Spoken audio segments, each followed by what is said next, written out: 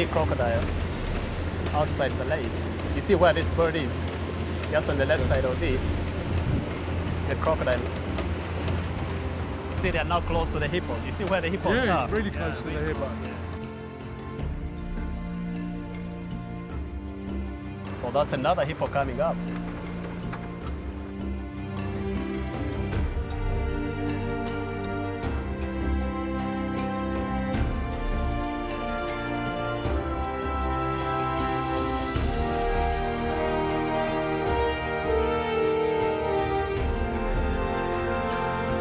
We've just been on a magnificent boat trip, and now, as you can see, it's got dark, and Alphonse is at the wheel, and we're going to go on a night safari.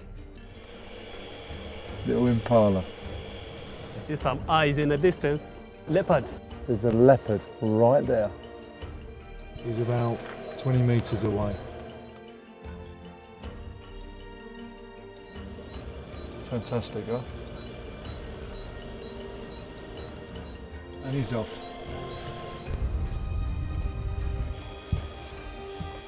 Eyes. Oh yes, hyena. He's actually smelling something, I think.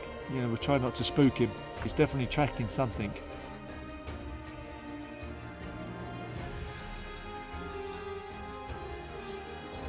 Bigger than a pig, smaller than an elephant.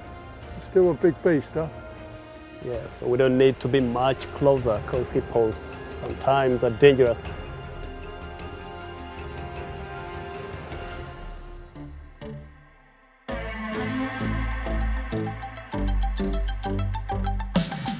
Beautiful, beautiful day in East Africa, and we're off to see some animals. Hopefully we'll see some lions and giraffes, and hopefully, fingers crossed, love to see a rhino today.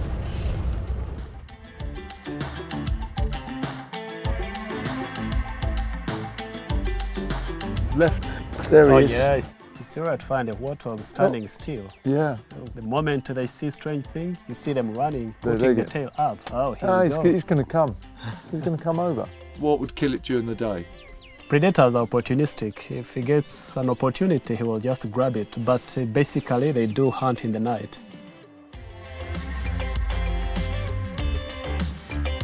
What's the eagle called? African fish eagle. So the one up in the tree is a juvenile, but the one on the shore, the mother, I think. There you go. Hold it there. Hold it there a sec. What kind of monkey is that? These ones are called varvet monkeys. Well, yeah, they also travel in a troop. In a troop? Yeah. It's a leopard. That is a unbelievable spot, Alphonse. Is that a female as well? Can you not see? This looks like a male, but the face is bigger. And some males, big males, sometimes they are relaxed. They're not too skittish. Oh, it's beautiful. Oh, I can see all the spots now.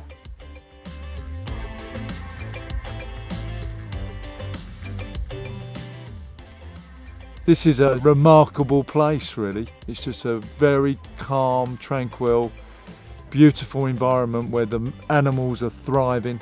Some wonderful rhinos. They're reintroducing the rhinos back into this environment, so you guys were going to have to come and see that for yourself. And I'm just really privileged and humble, really, to be able to see these magnificent animals in their own environment.